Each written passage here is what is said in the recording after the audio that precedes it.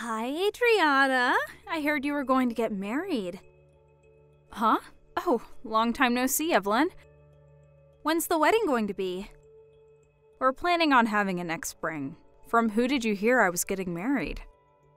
My mom was talking to your mom on the phone today. That's when I heard.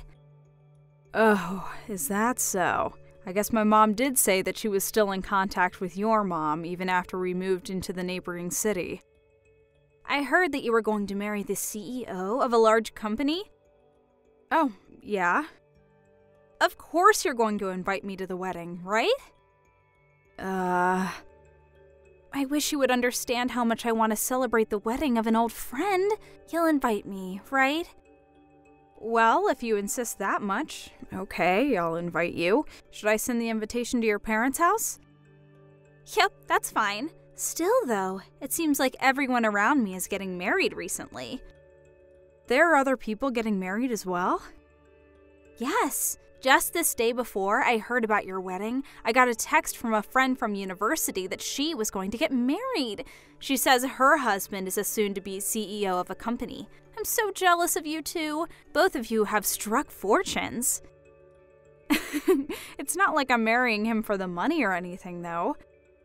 But still, it makes me so jealous. Oh, sorry. Can we end the conversation here? I'm currently on the way to the convenience store.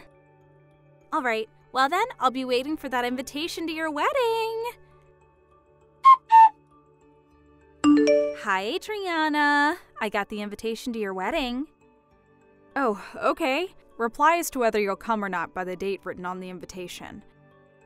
Alright, but still, I'm getting so many wedding invitations, it's a mess. Oh, you said that everyone around you was getting married, right? Yep. In fact, there's another wedding ceremony I need to go to the day after yours. Oh, really? That means you're going to have to go to wedding ceremonies back to back. Will you be able to manage it? Both are in the capital, so it's fine. More importantly, though, I keep looking at the specs of everyone's husbands. Who's marrying into a fortune and who's marrying a regular office worker. You know, I remember it for everyone. That's an interesting way of remembering things. Do you think so? Well, just reply to the invitation, alright? Got it. Hi, Adriana. Are you getting along with your fiancé? What? Yeah, there aren't really any problems between us. Oh, is that so? What is it? There wasn't any hidden meaning. I was just jealous that you're marrying a rich man. Can I be honest with you? Huh? It's true that I'm going to be marrying the CEO of a large company, but it's not like I married him for the money. There you go again, LOL. There was no way for me to know that the person I've been going out with since I was 15 would start his own company in the future, right? You were going out with him since you were 15? That's the 3rd year of middle school, right? He's not someone from the same grade, right? Because I didn't know him. He's the same age, but he went to a different school than us. I met him at the cram school I was going to prepare for high school entrance examinations. We took the exams for the same school and we both passed, and we've been going out ever since the first day of high school. So that's how you two met. But at the end of the day, you're still marrying a rich man, right? I run the company alongside him. What? Okay, we're finished talking about this topic. There's something else I need to take care of, so bye. Hi, Adriana. Where do you think I am right now? Are you already sleeping or something? Alright, I'll tell you the answer. I'm currently in a hotel with your fiancé. I was only your friend back in middle school because you would do whatever I told you to do, and that meant using you to my advantage was really easy. Put simply, you were my personal servant, and yet, you suddenly got engaged to a rich man. And he's handsome as well. That's why I stole him from you. Well, that's all I wanted to tell you. Oh, and I'm not coming to the wedding ceremony tomorrow. I mean, I stole your fiancé, so it's going to be canceled anyways, I suppose. Bye then. What is the meaning of this? What do you mean you stole my fiancé? This isn't funny, Evelyn. Besides, I was with my fiancé when you sent me these texts, so I know that they're not true. I myself am a witness that can prove that he didn't cheat on me. But still, I don't know what your intentions are, but it seems you don't want to celebrate my wedding. I understand you're not coming to my wedding anymore. Bye then. Adriana! Hey, what's the meaning of this? Only my seat isn't at the wedding reception. Explain this to me now. Huh? Evelyn?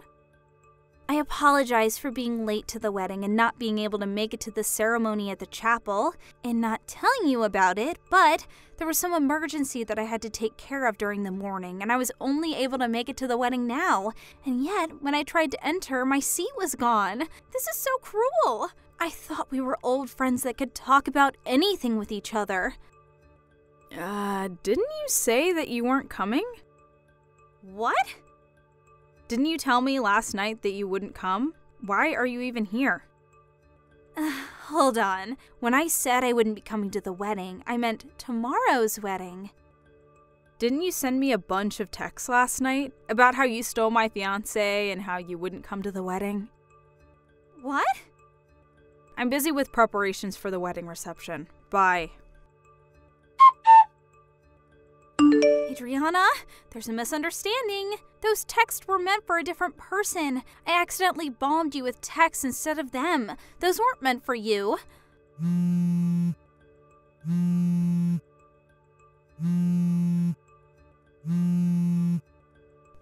I told you before that there was another wedding ceremony that I would be going to the day after yours, right? The groom I stole was the groom of that wedding, not yours. I said I wouldn't come to that wedding. I still want to come to yours.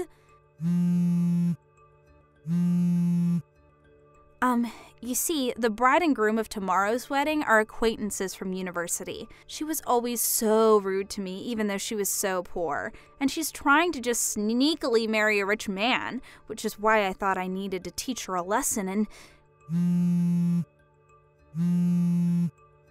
I'm happy about your marriage from the bottom of my heart, Adriana. These people have nothing to do with you. I have nothing against you, so let me come to the wedding reception.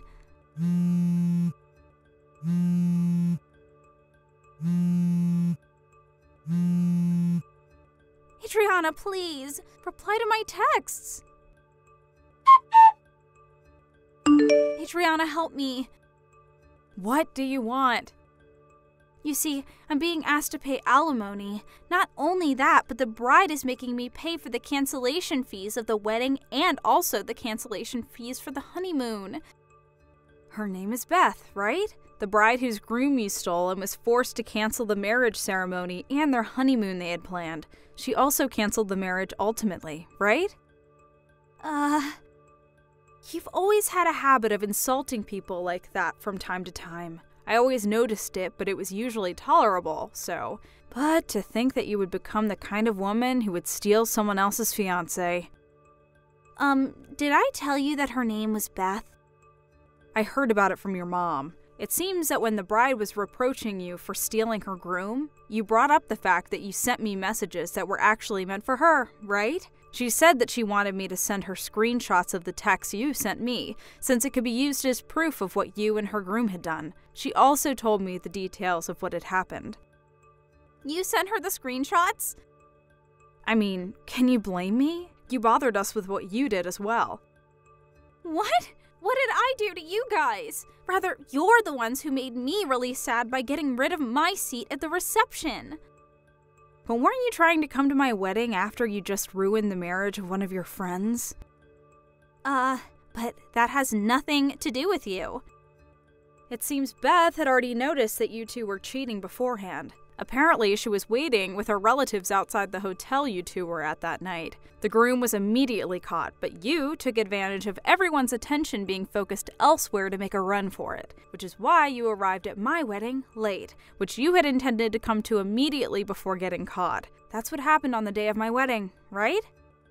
You know that much?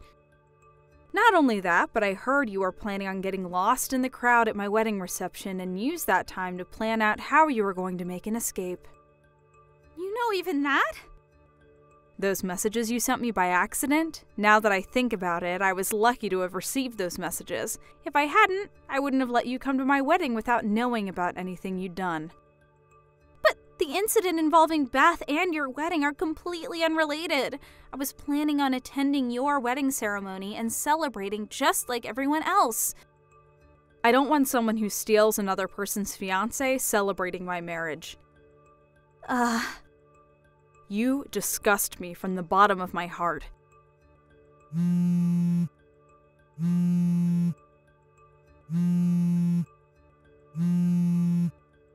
But Adriana, I'm all alone. Everyone's left me. I was also unlucky enough for one of my colleagues at work to be an acquaintance of Beth, which means that everyone at our company found out that I stole Beth's fiancé. I couldn't stand how everyone looked at me, so I quit, which means that I have no choice but to rely on you for help from now on. Will you really not understand unless I tell you in clearer terms? What? I don't want to be friends with someone so inhuman that they would steal someone else's fiancé. But we've known each other forever. Don't think that just because we were old friends doesn't mean that we're unconditionally friends forever. Don't contact me ever again. Bye. Adriana? I heard this from Evelyn's mom at a later date. First of all, the groom that had cheated on his bride with Evelyn lost his position as the next CEO after this incident. His parents cut ties with him, and after paying what he needed to pay, quit the ceremony as well. He broke up with Evelyn as well and left his hometown as if he intended on starting completely anew. Evelyn, on the other hand, apparently not only did she think that there wouldn't be an alimony since the couple weren't married yet, but she also never even thought about having to pay for the wedding ceremony and the honeymoon's cancellation fees. I heard that when she saw that she had to pay tens of thousands of dollars, she fell to her knees and started shuddering in fear. Her parents didn't help her in any way, and in fact cut ties with her after the incident. Evelyn, all alone, now works mainly at a brothel, and is forced to take on shifts every day to support herself. Thank you for watching. Please subscribe and hit the like button. See you next time.